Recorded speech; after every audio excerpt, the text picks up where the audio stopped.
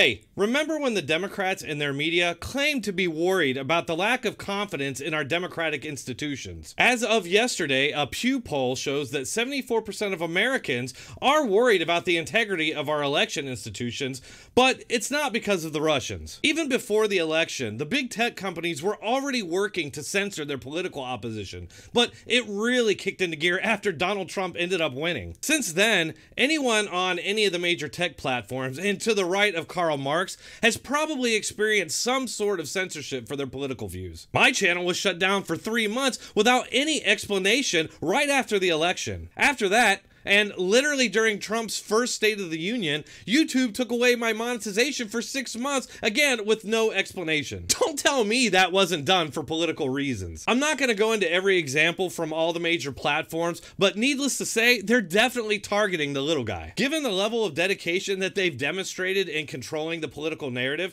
it should leave any thinking person worried about their ability to participate in the election systems if they're in opposition to the dominant ideology of the company. As Dr. Epstein warned, who is a prominent liberal critic of Google, big tech companies can shift opinions and votes in numerous ways that people can't detect. So it really shouldn't surprise anybody that such a large and growing number of Americans are worried about the big tech companies' influence on the election system. Dr. Epstein went on to say their ability to influence the election makes Russia look like rank amateurs. One thing I've talked about a lot on this channel over the years is how the Democrats and their media set the standard before the election that to question election results would be an attack on democracy. Since then, by their own standards, they've been engaged in the biggest domestic attack on our institutions since the Civil War. I hate to sound pessimistic, but you combine that with what the big tech giants are doing to our institutions, and you have a recipe for disaster. If nobody can trust the election systems,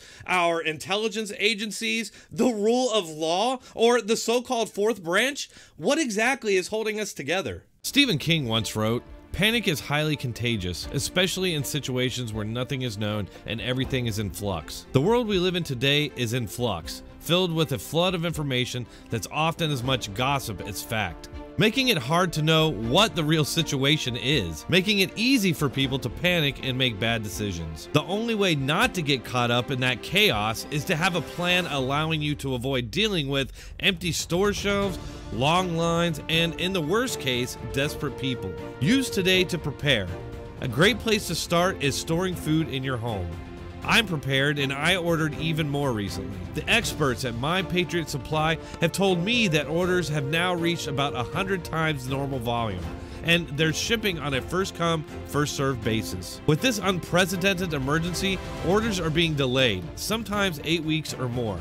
I urge you to add your order to mine today. Take action so you're ready for what's coming and save $70 on a 2-week emergency food kit when you go to my special website, preparewithdronetek.com. Those that know what's coming are preparing today. Go to preparewithdronetek.com. That's preparewithdronetek.com. It's not all doom and gloom though.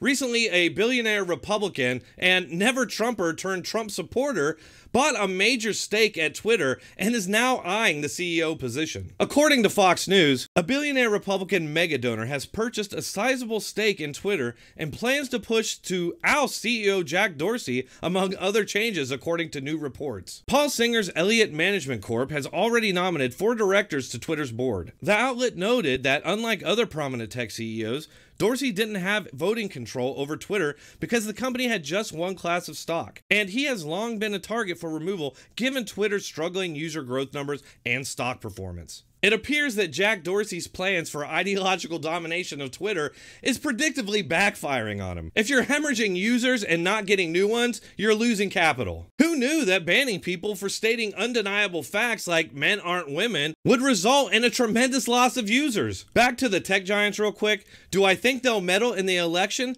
Absolutely. I mean, that's what they've been preparing for the past 3 years. Outside of regulating them and watching them very closely, or outright buying them like Paul Singer did, I really don't see how we can stop them. The most important thing is to just go out and vote when the time comes. That's all I have for today. Please like, share, and subscribe. You may have noticed I'm trying something a little bit different today. Let me know what you think about it in the comments. If you enjoy my content and you want to support my mission, please consider subscribing to me on Patreon. Subscribe star, or just sending a donation on PayPal. You can find all the links in the description and pinned comment. Thanks for watching. Keep coming back.